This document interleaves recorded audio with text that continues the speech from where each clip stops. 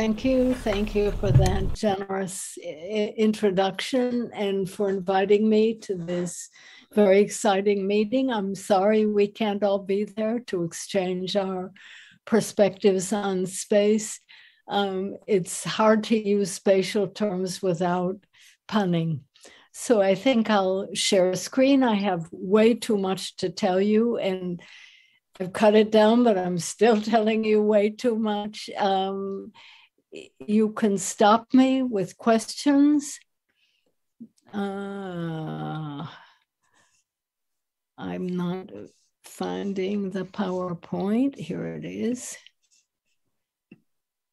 Okay, so I assume I'm on screen. Everything's good. Yeah, okay. This is an example of spatial thinking. Steinberg, one of my favorite visual artists. So all things must move and act in space to survive. All living things, again, must move and act in space to survive. Even plants need to move toward the sun, away from the wind. So this is why I claim that all thought begins as spatial thought. I'm happy to have people contest that view. So spatial, what do I mean by spatial thought? It's moving in space and interacting with the things in space. And it's using, in humans, it's thinking how we think about space and how we use think is space to think. And I'll touch on each of those. So spatial thinking is the foundation of thought, not the entire edifice, but the foundation. Some of the evidence comes from work that won the Nobel Prize, I think in 2014, by the Mosers working in John O'Keefe's lab at UCL. And John O'Keefe's group had already found cells in hippocampus that respond when the rat or other mammal wanders freely. There are cells in hippocampus that fire whenever the animal is in a particular place. The firing is indicated by the red on the neural network. And these place cells gather information from all over the cortex into a single cell. It's, in my mind, quite remarkable. So it's information about sight, about smell, about reinforcement history, I think, about the motion of the rat. And in fact, these place cells are established by motion. But in hippocampus, the place cells aren't arrayed spatially, and this was a mystery for a long time, in spite of the fact that O'Keefe and Nadel called their book "The Hippocampus is a Cognitive Map." There was no map there. And the map was discovered by the Mosers working in O'Keefe's lab, grid cells, one synapse away in entorhinal cortex. And you can see the firing pattern on the right in the grid cells, and it's hexagonal approximate spatial array. So that was terribly exciting, finding that work. And what made it even more exciting to me in human beings is very recent work showing that the same brain structures, hippocampus and entorhinal cortex, that represent places in spatial relations also represent events in time, people, and ideas in temporal, social, and conceptual spaces. So that, again, is quite strong evidence, I think, for the spatial foundation of abstract thought.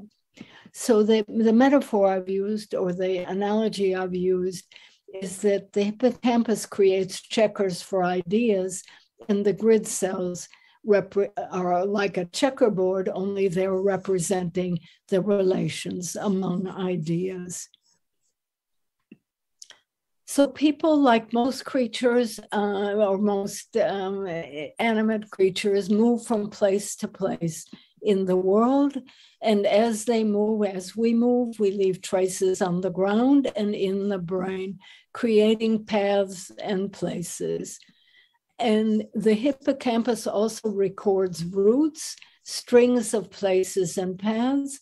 And you can think of a minimal thought or a minimal diagram as a line linking 2 points, 2 ideas by a relationship, 2 places by the path between them. And you can string together, concatenate these networks into paths in the world. Social networks, this is a social network drawn by one of our participants, phylogenetic trees, family trees. This is from the Museum of Modern Art, illustrating the major art movements in the early part of the 20th century. So we have networks representing just a huge variety of things. Again, they're ideas linked by relations. So thought comes from actions in space. Our feet go from place to place along paths, just as our minds go from thought to thought along conceptual relations. But our hands do something else. Human beings have very active hands, very skillful hands. They do huge numbers of different things. And our hands act on things just as our mind acts on ideas. So paths create spatial schemas for thoughts, dots, lines, networks we talked about. They can inscribe boxes or areas. They can go in circles, spirals, zigzags. And these lines that are created in the ground, you can take different perspectives on. We'll come back to that. So the first part of the talk will be putting the world in the mind. How does the mind represent the different spaces that we inhabit? The second part will be using the world, how the mind is put into the world. Something probably, well, not completely uniquely human, but it certainly blossomed in humanity. So the major spaces that we need to represent to function in the world are the space of the body per se, the space around the body in reach of hand or eye, and the larger space of exploration that we navigate and that has to be put together from different views or different experiences, often different kinds of experiences. And each of these spaces are the representations of each of these spaces are distorted by perception and action, and these are intertwined. So I'm going to go really briefly on the ways that these spaces are distorted. I won't give you all the evidence. There is evidence. So then there are the spaces that we create, putting the mind in the world, maps and other visualization, social spaces to accomplish the different tasks we do together. We make sketches for design, and we create large urban spaces. There's a whole lot to be said about that, and not nearly enough time. So when thoughts overwhelm the mind puts thought into the world. Again, something slightly uniquely human. And putting the mind, we can put the mind in the world using words, as I'm doing now, using gestures, as I'm doing at this moment.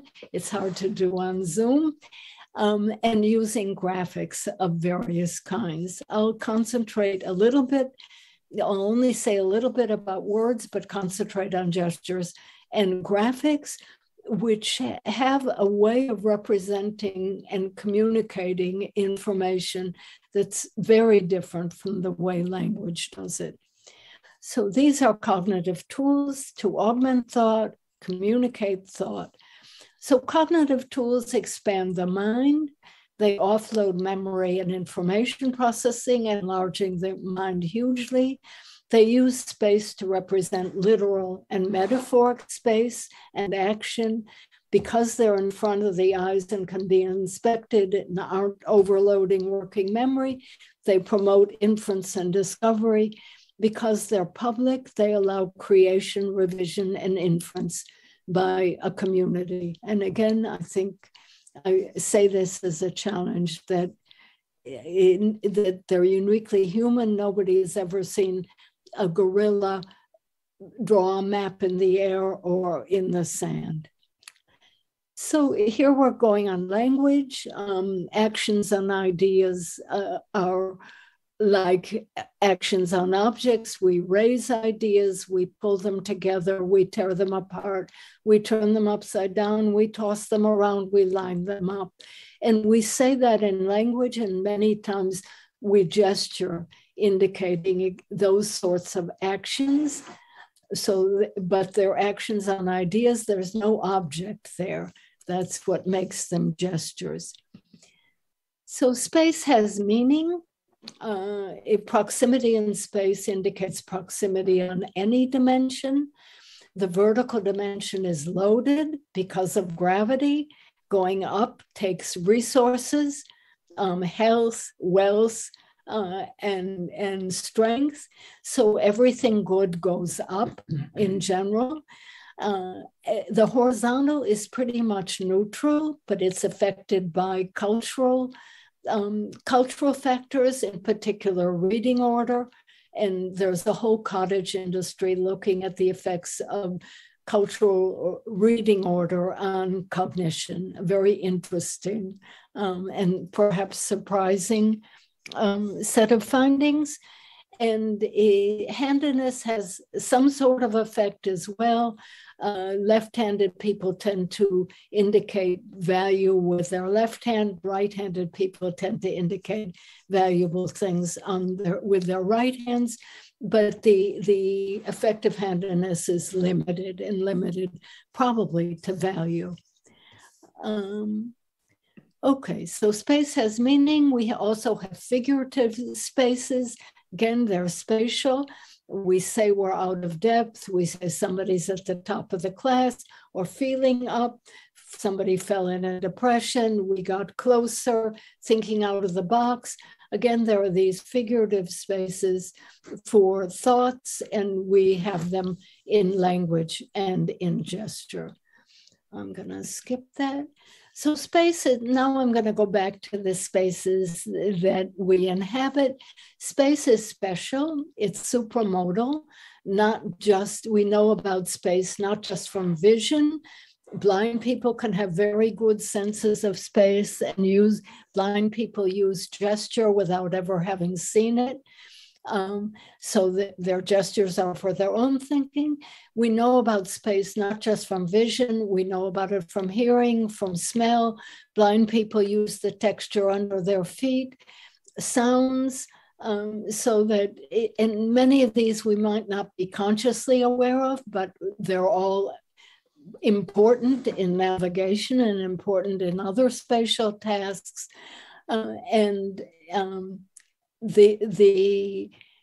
So that each of these modalities contributes, they contribute unique things, but they're overlapping and can be used to orient ourselves in space. Space is essential to survival. If we didn't know how to get home at night or food in our mouths, we'd be in real trouble. As I've indicated, spatial knowledge is the basis for other knowledge. Our knowledge of space isn't like geometry or physical measurement. We don't have those measuring instruments in our head. It's again comes from perception and action, and there are systematic distortions due to perception and action. So let's start with the space around the body. And bodies are experienced from the inside as well as the outside, unlike objects. From the outside, we have information, the same information we have for objects, perceptual information primarily, and contour. The borders of objects are particularly important in recognizing them.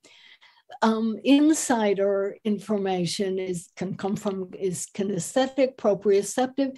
It's especially important in function, in what bodies can do.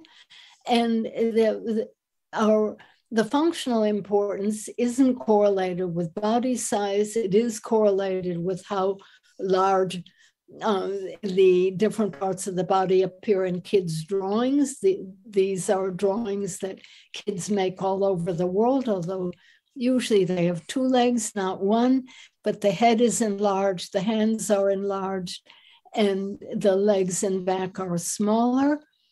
And this is similar to our cortical representations of bodies, where again, the hands, the head, and other organs are relatively large, legs and back relatively small. We did a series of tasks that queried how people judge parts of the body and their judgments, reaction times to name or identify different parts of the body, functional importance ratings, and so forth, all correlate with function as indicated on the homunculus rather than with size. So size of a body is less important than functional significance in our representations of the body. This is what we would look like if size were correlated with if actual size was correlated with cortical size. So that's the body.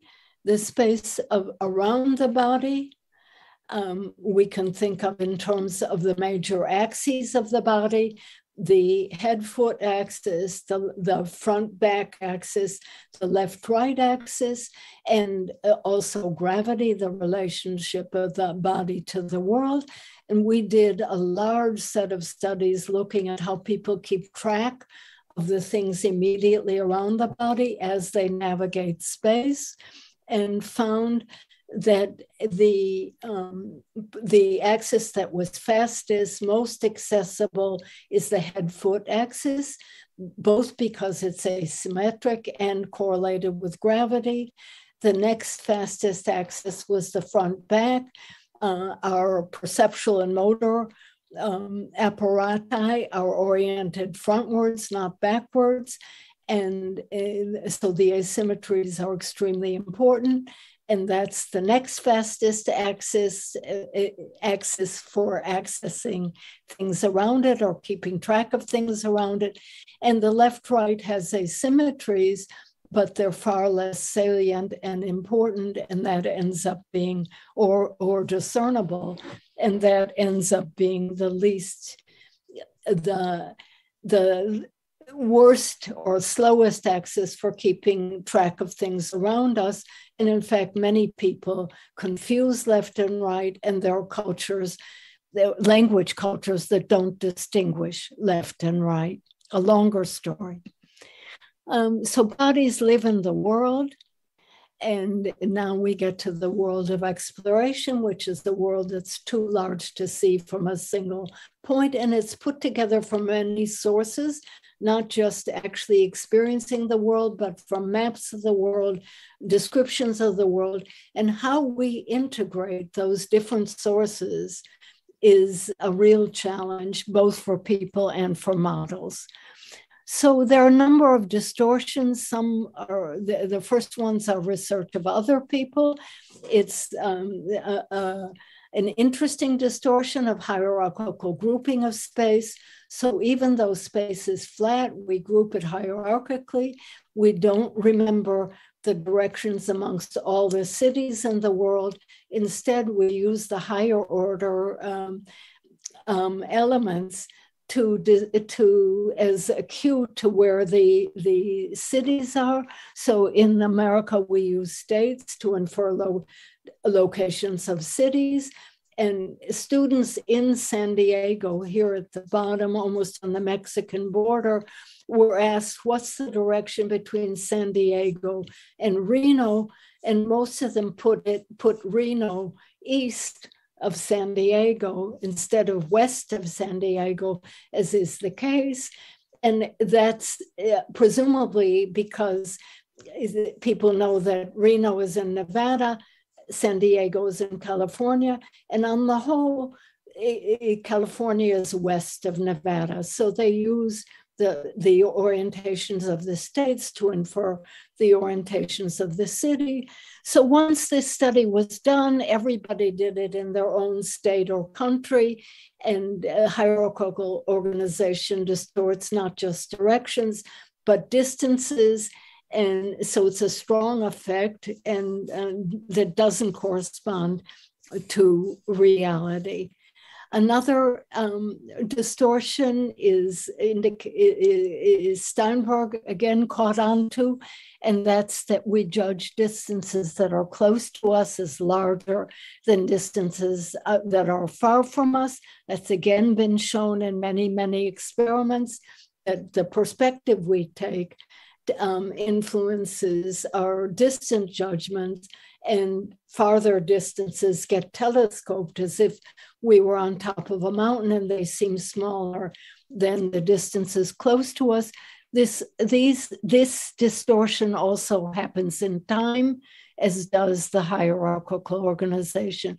So many of these distortions that I'm describing in space have analogs in time, in social relations, in political judgments, and so forth. Again, a bit of evidence that spatial thinking is foundational.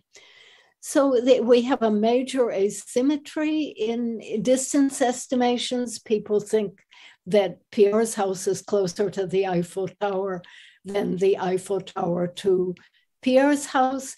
It's again a distortion that people have done all over the world on college campuses and in cities, picking major landmarks that people know and asking for distances from an ordinary building to a landmark, or from a landmark to an ordinary building.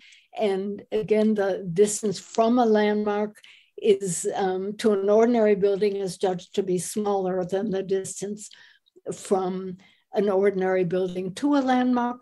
And landmarks again describe neighborhoods. So they seem to encompass things that are more than they are. People think magenta is more similar to red than magenta, because red seems to include all reds and magenta only includes itself. So again, these judgments happen in other areas as well as spatial. We looked at a couple of other distortions that are analogous to Gestalt grouping effects. People tend to group large bodies together. So people our participants were more likely to pick the incorrect map of the world, which is the one on the left, than the correct one.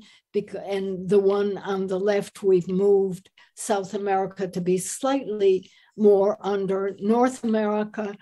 And this distortion works on blobs that aren't even interpreted as countries. It works on cities. It's pretty substantial.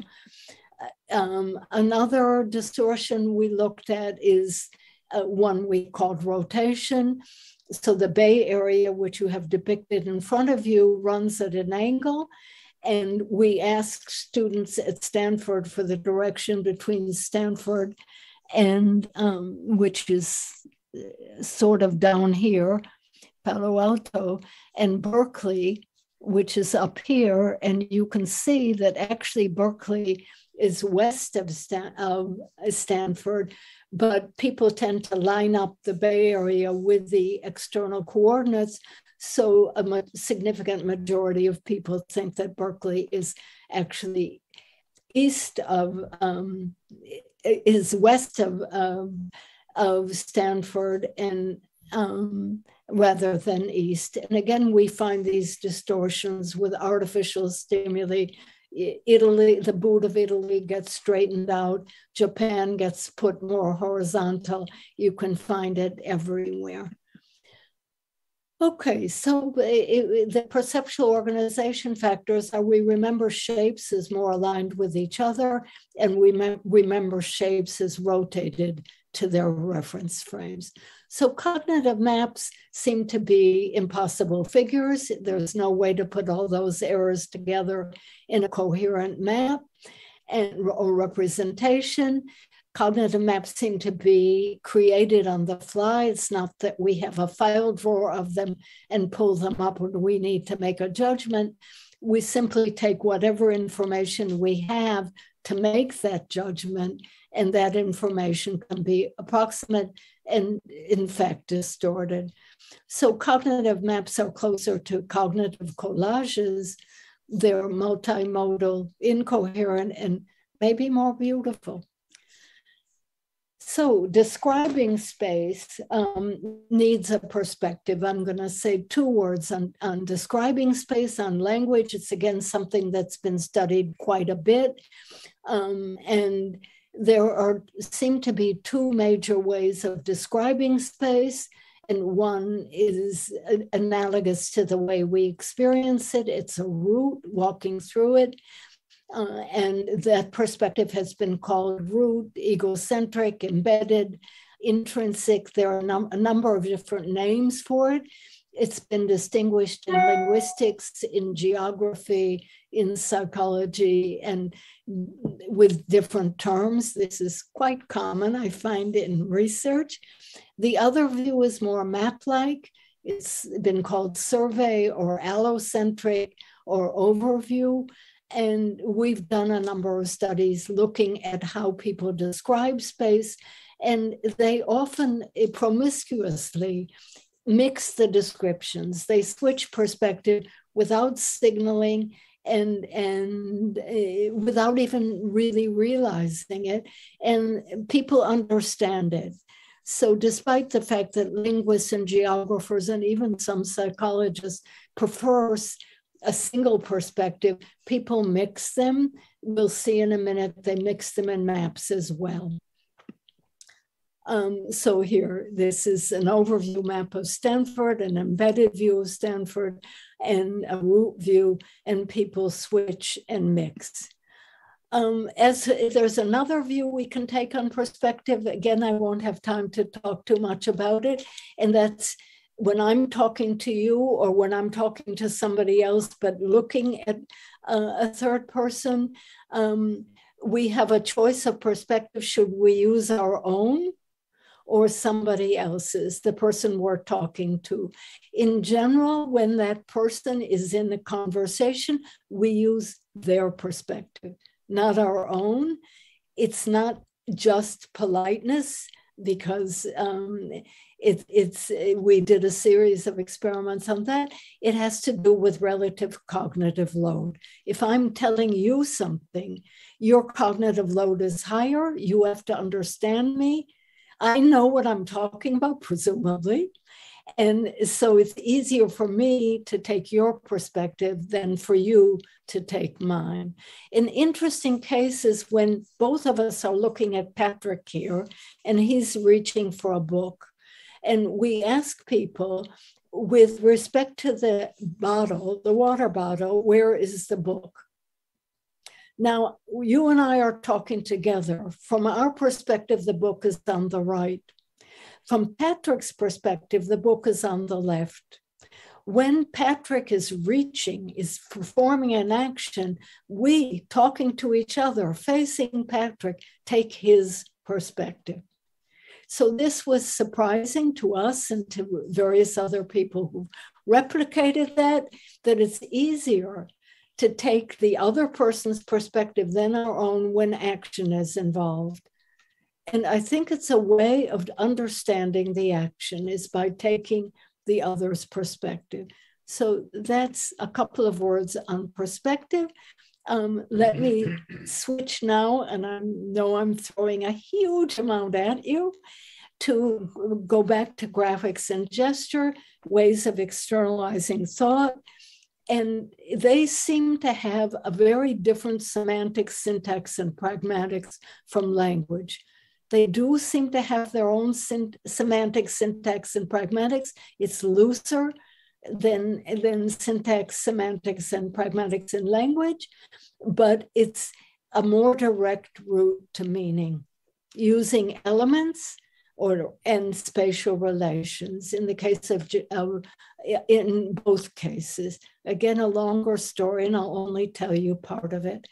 I'd like to show you now some videos of people thinking. So these are people alone in a room. They're reading very complicated descriptions, and they're going to be tested. So one set of descriptions were describing environments that either had 4 or 8 landmarks. We wrote the descriptions either from a survey perspective or a route perspective, and the questions came from both perspectives. So this is part of a description. Etna is a charming town nestled in an attractive highway, entered on River Highway. River Highway runs east-west at the southern edge of Etna. Toward the eastern border, River Highway intersects with Mountain Road, which runs north of it, and so on.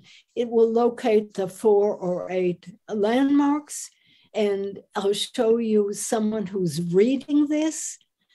Again, alone in the room, the door is closed, and the instructions told her to learn it for a test. They said nothing about gesturing. So watch her hands. She's not watching her hands. She's essentially drawing a map. She's making a diagram on the table with paths for the streets and dots for the landmarks. And she's often repeating it, rehearsing with her hands. And when I watch her and our other participants, we've run hundreds by now, I get the feeling that their hands are translating the language into thought. You saw that the language is hard. So 70% of our participants do this at least once. They read 4 descriptions. They perform better on the descriptions that they gesture on. And if we take another group of participants and make them sit in their hands, they perform worse. And some of them say, I can't think without my hands. So next person is reading a description of how a car brake works. It's again quite difficult. I won't test you or even read it. Let me show you him.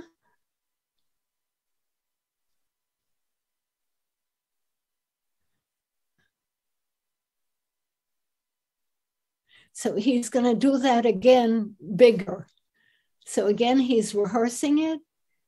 He's looking very carefully at the language, translating the language into actions that's not a gesture, translating the language into the actions of his body, and not looking at his body. He's looking at the screen.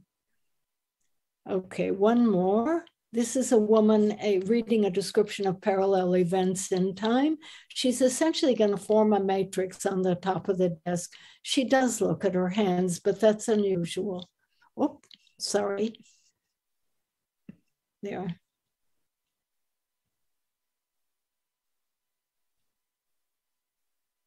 So some people draw matrices on the top of the desk or in the air. Some people use the knuckles of their hands as a matrix and put things there.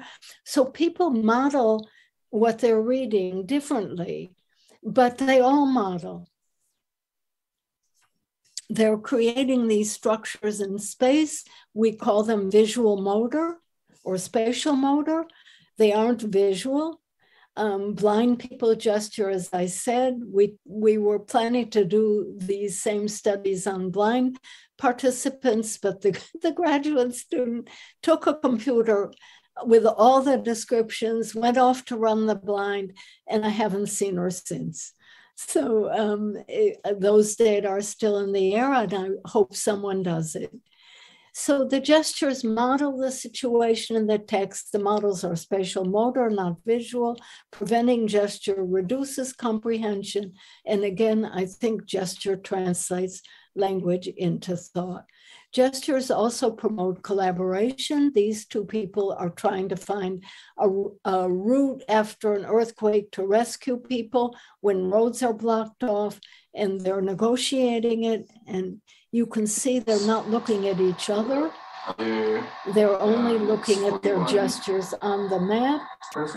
And they, you can see sometimes they like to get into the, they take turns, but sometimes they're anxiously waiting to get in there.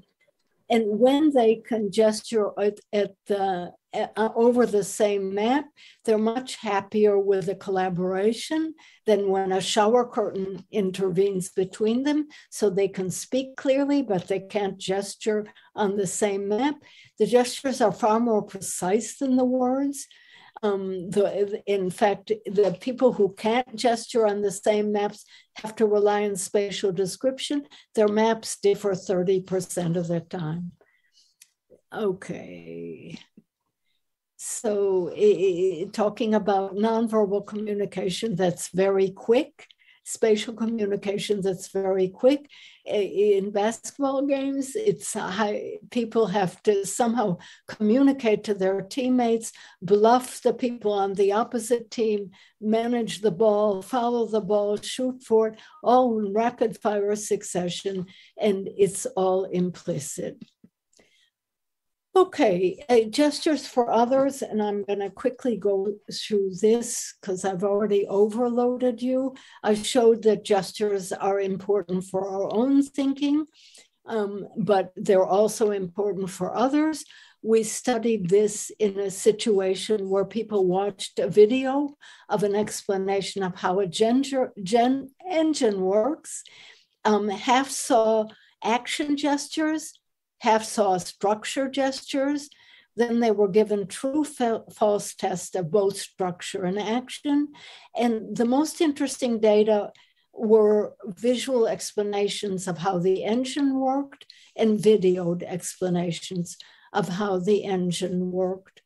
So remember, half saw gestures that indicated action, like the combustion of the engine or the carburetor goes up and down, and half saw gestures that indicated the shape of the carburetor or the shape of the engine. So they were structure gestures. So I'm not going to show you those videos. I'm going to go right to the results.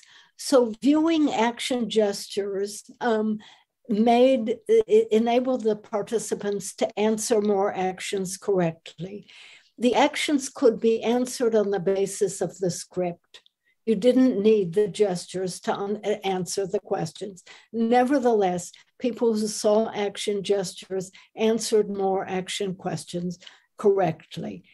There was no difference for the structure gestures because structure is easy for people. Action is hard. Notably, there was more action expressed in the visual explanations. There were more gestures, action gestures in the videoed explanations. Gestures were invented. They weren't imitated. And there was so that they saw the same number of gestures, but invented extra ones to express actions. The people who saw actions also used more action words in their explanations, and they didn't hear more action words, but they described it with more action words. So I'm going to show you a couple of their visual explanations.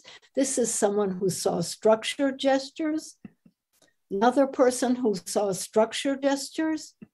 Here's someone who saw action gestures. And we counted the number of arrows, many more in the people who saw action gestures. We counted these explosions and the bubbles in the carburetor, the action elements, many more in those who saw action gestures. So seeing action gestures, it gave people a far deeper understanding of the action than seeing structure gestures. The action gestures communicated a huge amount of information. They internalized the action from seeing the action gestures. Another person who saw action gestures. So we found similar results asking people to learn they learned how chemical bonding went, and then they were asked to either make a verbal explanation of chemical bonding or of a visual explanation. These are some of the visual explanations. So they're very different. They aren't the sorts of things they saw in the unit. The people who made visual explanations performed far better on the test than the people that made verbal explanation. Another visual explanation, verbal explanation. It's just one word after another. So this is a medium not usually used in teaching. The visual explanations also help teachers. They help teachers know what are the misconceptions of the students. And I think it's something that can be used for lots of different content, not just chemistry. So why are the visual explanations better?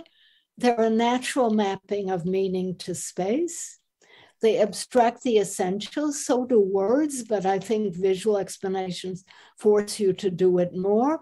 We did find more of the critical functional and action information represented in the visual explanations than in the verbal ones. Importantly, the visual explanations give you a check for completeness. Is everything I need there? They also give you a check for coherence. Does it make sense? Have I visualized the processes appropriately or inappropriately? So is my explanation complete? Is it coherent? Making it visual creates a model and lets me check for completeness and coherence. It also provides a platform for inferring function from structure. Okay. So good graphics abstract. They distort, they omit a lot of information, and they add information, in particular multimodal information and symbolic information. On the whole, they don't add sentences. They add words and symbols here and there. But they do distort, as the famous London tube map, which is a classic in graphic design. By the way, the designer who was doing this had just finished doing designs of circuit diagrams. And I think that influenced the way he visualized the tube.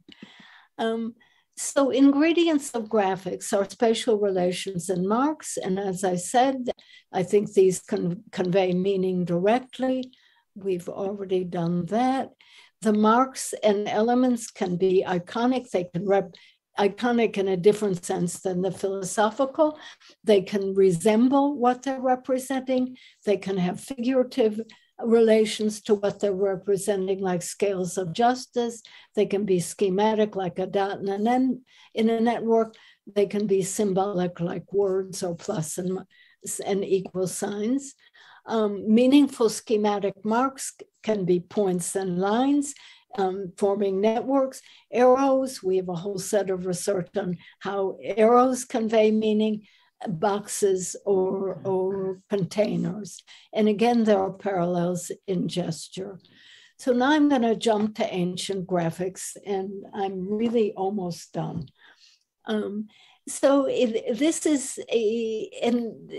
People made graphic representations all over the world. More and more are being found each day and are extremely exciting. We're not the only species that left graphic marks where they could be seen by future generations. Neanderthals apparently did, although no one's yet found representative marks by Neanderthals.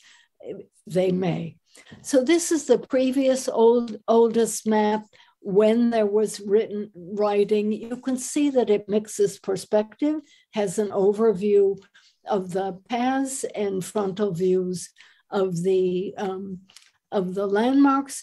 It's in stone, which is probably why it survived 6,000 years.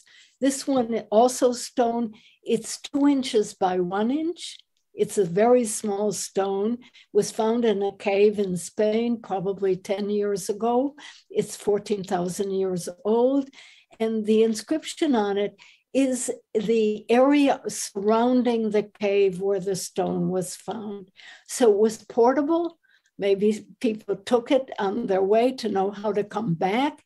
Can you imagine the excitement of the archaeologist who walked into a cave, picked up an innocuous-looking stone, and saw that it represented the environment around it? I mean, that's a thrill of a lifetime. Other kinds of maps, coastal Eskimos, again, this is pre-literate, use these carved pieces of wood to negotiate the coastline of Greenland. The coastline is carved into these pieces of wood. They're small, they fit inside a mitten. They're very cold. It's a cold area. They're explored tactily, manually, and if they fall in the water, they float. Another kind of map, South Sea Islanders use these maps. The bamboos to go in the ocean, the open ocean, thousands of miles with the help of stars and training. The bamboo strips are the ocean currents. You can recognize them by the flotsam and jetsam on the surface of the sea. The currents are like the highways of the ocean. They're the paths that take you easily from island to island. The islands are indicated by those shells, and you can't see one island from the other. So it must have been pretty scary getting in a boat, going on the open ocean to an unseen place. At least some of them came home. So again, this is a valley in Italy, Bettolino, that has many of these petroglyphs. This is a drawing of a petroglyph. Again, you can see two perspectives going back 4,000 years. These sorts of petroglyphs are, again, inscribed in rocks all over the world. Another way of indicating a map is holding up your hand, and North Coast Indians in the United States use this to show the locations of various cities around them. So we have maps. We also have ancient representations of time. This looks like a stampede. It's from Chauvet Cave, going back 33,000 years. There were even older cave drawings. I think there were some found 45,000 years now in Sulawesi in Indonesia, which are quite depicting animals. They're again quite beautiful. This is from the United States. It's called Newspaper Rock, petroglyphs that told the news of the day, the events. So again, we have a stampede. We have people with bows and arrows. This could be anywhere.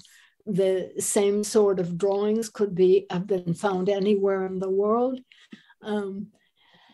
More on time events. This is making bread, Egyptian tomb, far later in civilization, but it's showing step by step from sowing wheat to baking the loaves, and it's in a tomb.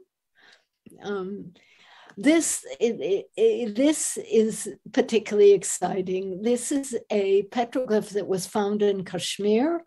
It goes back 4,000 years, and you see on the left the stone, on the right the drawing from the stone. You can see a man with a bow and arrow, a horned creature, and another man pointing upwards. And he's pointing upwards to what looks like two suns.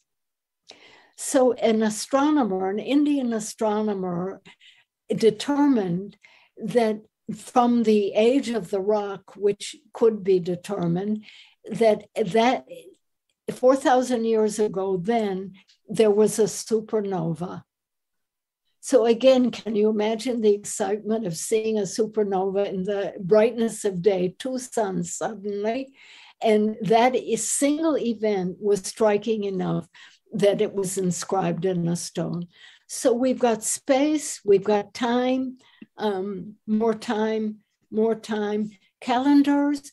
sometimes circular, sometimes tabular. We find people representing time on lines, again, a longer story. So space, time, number.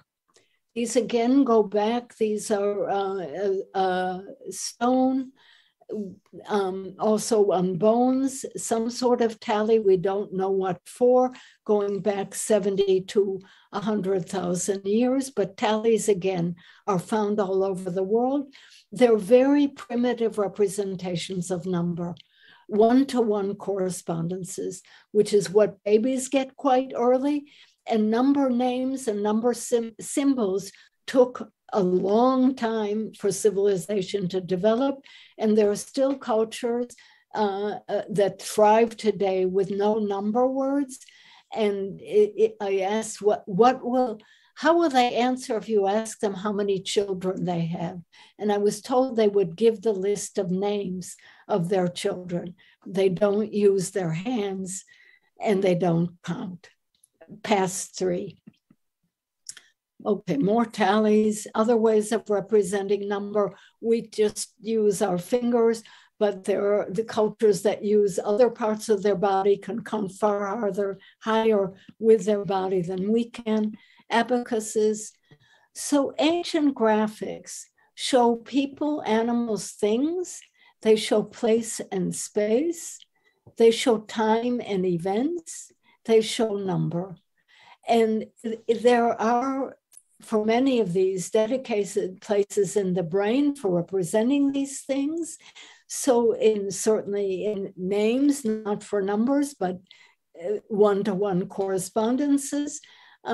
So that these are important things in our lives. And in fact, if you look at contemporary newspapers and so forth, the graphics will be often people, things, animals, place, space, time, events, and number.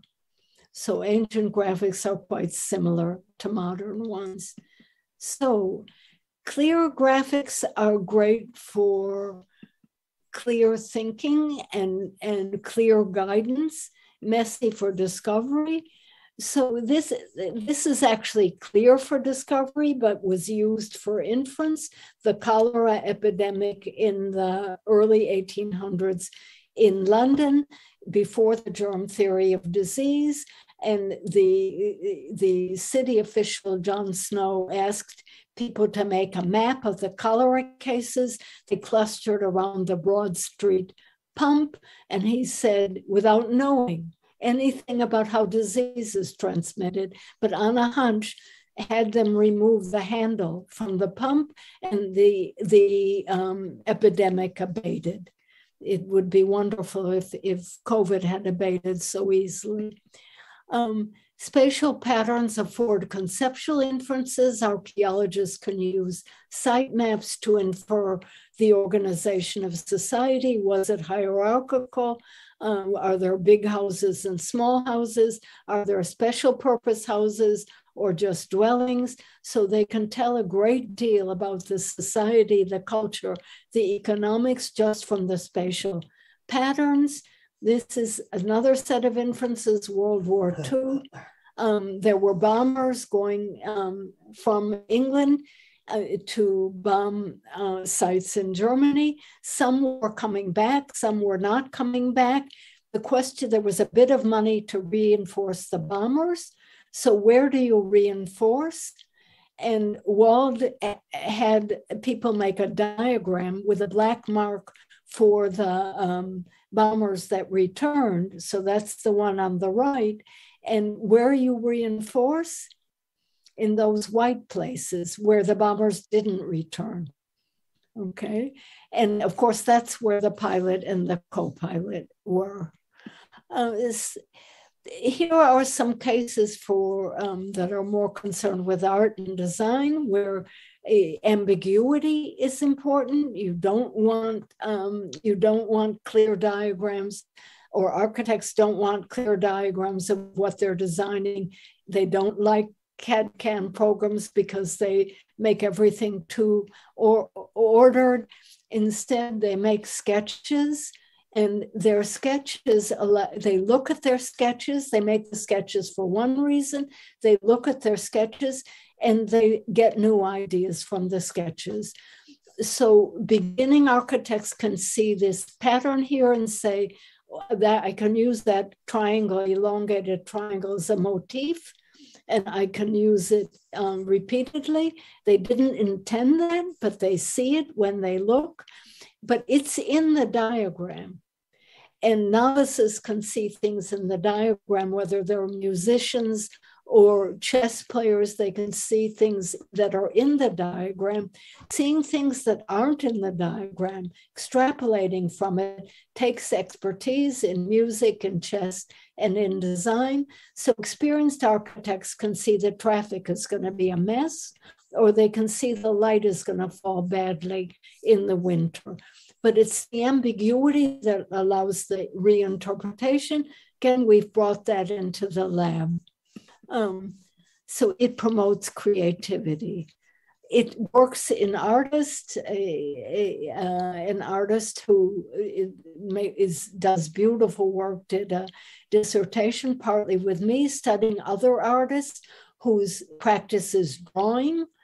She studied a great many of them, and again, videotaped them as they drew and asked them to what they were thinking about afterward. She also coded how they drew, which was turned out to be extremely interesting in terms of style and characterizing each of them. But the artists say they explore. It's a safe place to explore. They deliberately make mistakes. And they make discoveries. They draw for one instance and they see other things. They say that the sketch talks to me. The ideas emerge from the page.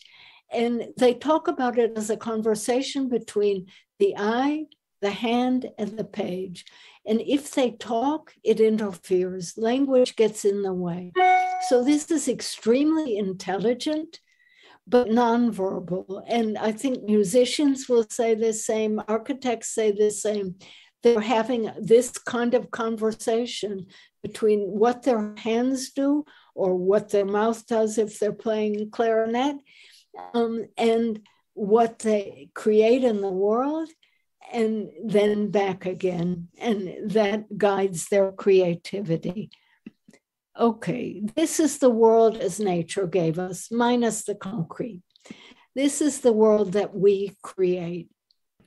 We make order in the world. We make categories, hierarchies, and orders in our bookshelves. We line up books by size or topic. The same thing happens in a supermarket. We put things in categories and subcategories on our shelves. We also organize by themes, and we can see that in our houses. We put everything that has to do with cooking and eating in the kitchen. They come from different categories. I'm not finding the kitchen. I guess that's the kitchen. And everything to do with cleaning in the bathroom, again, coming from different categories. For leisure in the living room, again, different categories. So we also organize by themes around things that areas or that serve the same function. So other ways we put our mind in the world, we make one-to-one correspondences, repetitions, cycles, embeddings in our place settings, in our buildings. We have a balcony for each room and each apartment, and then presumably each apartment has the same set of things in it. We do these organizations of rows and columns and categories and themes in the three-dimensional world. And imagine, I mean, just think how different our world is from the world of our hunter-gatherer ancestors, where most of the world was the world that nature gave us and not the world we designed. And how much the designed world communicates to us, tells us what kind of building this is, how to find our way within a building, what a set table means as opposed to a pile of dishes somewhere, and so forth. So babies growing up in this designed world receive a great deal of intelligence from this designed world. We then use the designs that we create deliberately to create diagrams like the periodic table, timetables, bar graphs. This is the likelihood of a computer issue being solved by reconfiguring, re-imaging, antivirus, uninstalling, or turning it on and off. And this is how long it took me to draw and color each of these bars. So if we use those organizations to organize knowledge and communicate it deliberately. So I've developed a term. It's a Latinate word, and Latinate words in English are ugly. Sorry for that. If someone comes up with a better one, I'll be really happy. It's a contraction of space, action, and abstraction. And the concept is that actions in space create abstractions. The actions on objects in space get turned into gestures on thoughts in our mind. And the abstractions that we create in space, the rows and columns and one-to-one correspondences, get turned into diagrams that we use to communicate abstractions. And then we go one step further. We diagram the world. So this is an airport from the top. It says where the service trucks can go, where the buses carrying people can go, where the planes can go, where they must stop. Every inch of the ground of an airport is diagrammed, and it controls the behavior of all the things moving on it. And we're not allowed there. We would mess everything up, but we are allowed here. And again, our world is diagrammed. It tells where bikes can go, where buses can go, where cars can go, what direction cars can go, where they can park, where they must stop, when they must go, where they can turn, where they can't turn, where people can walk, and so forth. And these are there to enable behavior and to control behavior, organize our behavior. So we've not only designed the world, we've diagrammed it. And that's my end. And I'm open for questions or comments, and apologies for throwing too much at you.